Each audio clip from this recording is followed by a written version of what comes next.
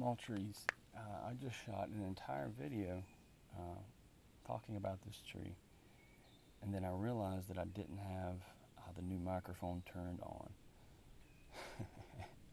And I am about as tired of having issues with low volume as you guys are. So just for you, I'm going to reshoot this. I'm going to go through this really quick, kind of give you an overview of what I did that I can't undo to show you. So this is one of the trees that I told you was shaded out by the one of my pomegranates that grew very well this year, and this is also the tree that had the root grafts done to it. I know that it was planted on a board and it was screwed to the board. I can show you that really quickly. So all I had to do, see it here, all I had to do was basically cut around the perimeter really roughly and come out of the ground. So I'm going to move it. I was going to put it into a planter box, but I don't know if I have one that's quite wide enough for the wood that it's planted on top of. So I may just move it kind of front and center, and keep in mind that I may need to move it again in the spring if I do move my entire garden. So it is November here. It is also 90 degrees. This is out of season work, and I probably shouldn't be doing this, but I haven't really touched the roots, and I don't intend to. I want to. I want to see what kind of progress we've made, but I'm going to leave them intact. As you can see from the edges here, there are feeder roots all around the trunk, so I'm not really worried about any kind of health issues for the tree. It won't become cold here quickly. It may become cool, but even if it were to, I have a way to keep this tree warm, at least on the root base. So keeping that in mind, feel free to tell me that I shouldn't be doing this time of year, and I will agree with you, but I'm doing it anyway, because if you're like me, you get antsy when you have nothing else to do. So I'm going to show you really quickly the root grafts and how they came out. So I really should get a turntable out here, but the first that I can show you easily is here. See if you can see this. So let me zoom in slightly. The big callus here, which, first things first, this calloused over a lot thicker than I would have liked. I'll probably cut that and redress that next year once I have it growing freely, but right now I'm going to let it go. This was root graft number 1. It came straight through. This was the growing side, and the root side was on the back. Even after I cut this, it decided to, I must have left a node right there because it shot a new leader out of that. But so that was the front side, and the back side of that graft is here. As you can see, it took well. There is a little bit of an unusual callus here where it appears that the mother tree has calloused all the way out to here onto this this grafted root, which hopefully that will continue or become less dramatic, because it looks like a root had wrapped over it right there, but that is just an odd way that this tree calloused. So anyway, that was root graft 1, and that took very well. Root graft 2 I separated in the first iteration of this video before I realized I did not have the audio. So it was here. It had grown quarter thick almost, and it goes, it's a little hard to see without bare rooting the tree, but it goes down right here and then cuts out here. So this one comes out here to kind of give a little bit more of starting to close up this gap here that is kind of unsightly with the tree as a whole, but that one was very much successful. The third root graft was, give me a minute to find it, was here. Okay. Let's see, I'll have point it out to you a little bit. So the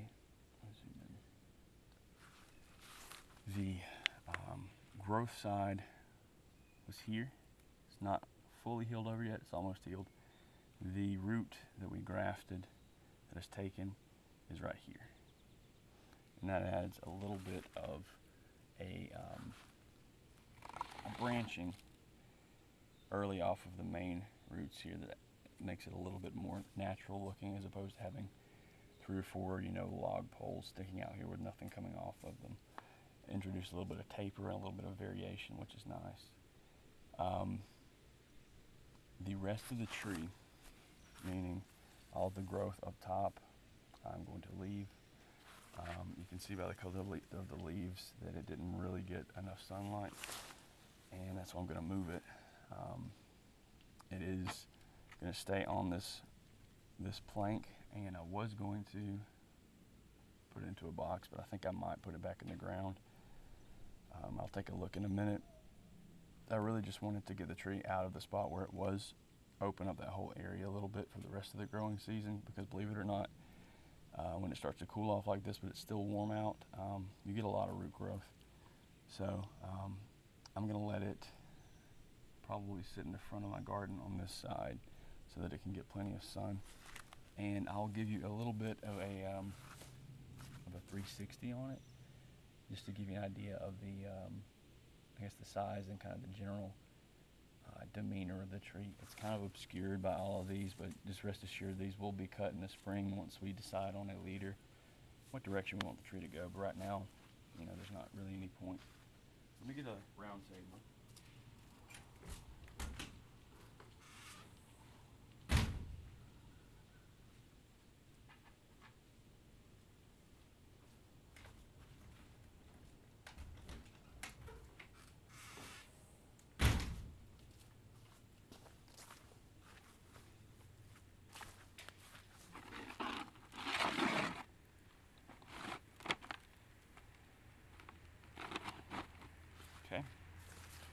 Now, give you a little bit of a 360. I could see if I can get this camera just a little bit lower, closer to the soil level. Let's see if this will do it. I apologize for the shakiness.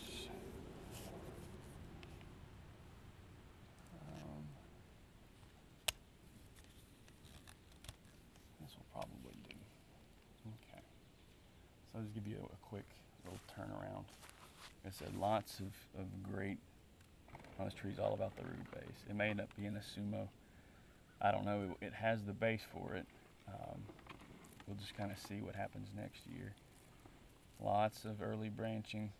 When I mean branching, I'm talking about the rooting, but lots of splitting, which is great. A lot of the big root cuts that I have done, like this, have healed over, and ideally we'll get roots splitting off of each side there to make that a little more of a believable split, because right now it kind of looks like just a cut, which is what it was. This is really strong. This was 2 roots that have fused together. It's a little too strong for the rest of the tree, in my opinion. Let's see. Here, this back side was a little bit weak. That is why we did the root grafts. This is starting to fill in with roots coming off of both here and here, but we had another large gap here, which is why we did this root graft, which is, it's got interest, it's got curve, and it's splitting in both directions, so that should increase in size and increase the look from this side as the tree grows and as the root grows. So anyway, I think the original video with this was about 20 minutes. I don't think I'm going to make it that far on this, just because a lot of that included removing that other root graft and cleaning up that wound and sealing it. But I just really mainly wanted you guys to see the trunk, the base of this one, because it's one that I'm proud of, and I thought you guys might like it. It's probably going to go right back in the ground. That's what I'm thinking. And if I can get it in a good spot, I may just leave it in this garden and then move everything else to the new garden next year. Oh, you know, one other thing I forgot to, I guess to plug here is, get this around so it looks nicer. That looks pretty good. If you could see actually see the trunk, it looks pretty nice.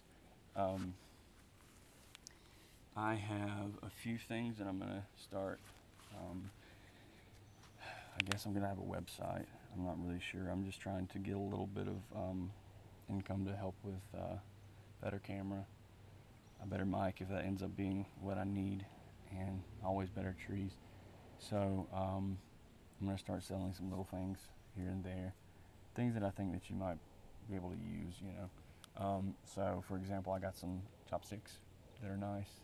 They have a channel name on them, and they're solid. Focus. They're nice chopsticks. I mean, you can use them in your garden. You can really use them for whatever you want, though. I just thought it was a neat little thing to have. I have some that I've had for myself for a long time, and I figured maybe some other people will want them. If I can ever get a website set up, I'll probably have them on there for like $8 or $10 or something like that. Just an easy way to support the channel if you want to. And I think that's my plug for the day. I'm not used to doing any of those.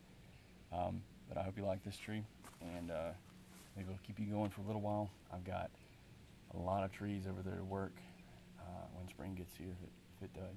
Winter's got to get here first. But I got a lot of things that I'll be showing. And if I get any more ants in my pants and I decide to work on some more trees, I'll be sure to film those as well. So I guess I'll see you guys next time.